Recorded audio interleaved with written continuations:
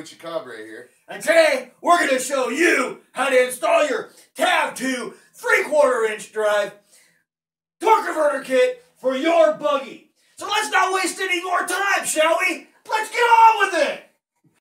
Now what we have here is our torque converter adapter plate. And we're going to install this on our new 212 engine that we've just broke in. So, we'll take our plate and we'll take a single bolt that we've already started with a dab of Loctite. You want to Loctite all your bolts because they'll vibrate apart if you don't. So, we'll take our plate and we'll line it up to our engine over here and we'll start the bolt. Make sure you line it up to where you want it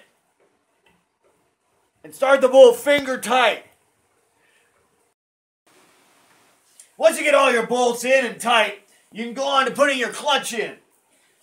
Now this takes a little lining up to do.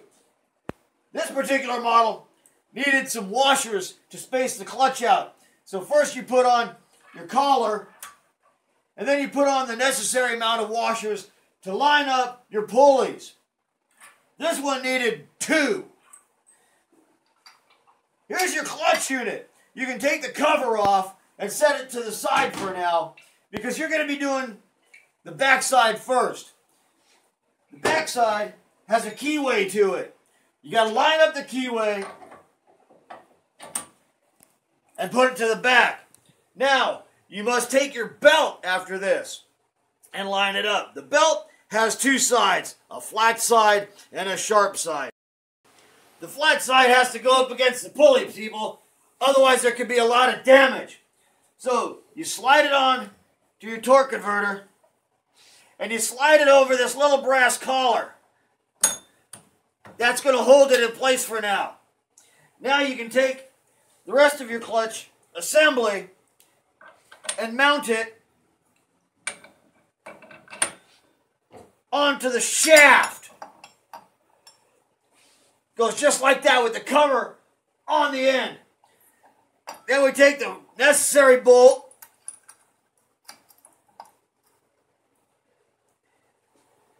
install that and tighten it up to proper torque specs. This is very important. Do not skip this step. Now we're ready to start it up and see what happens. Let's give it a shot, shall we? Okay, if you remember in our last one, you had to turn on the kill switch, turn on the fuel, and turn on the choke. Now I think we're ready. Let's give it a try.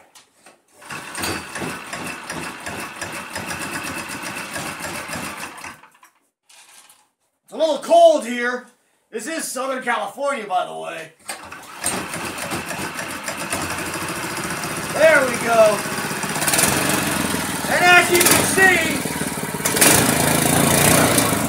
it all functions properly. This is how it should work, people. And there you have successfully installed your clutch and torque converter assembly on your 212 Predator engine. Is this great or what? I love this thing. Join us next time as we put this beast into our buggy and go down the street. Thank you again for watching Dorito and the Lucha Cabra. Don't forget to comment and smash that like and subscribe button. And as always, rock on!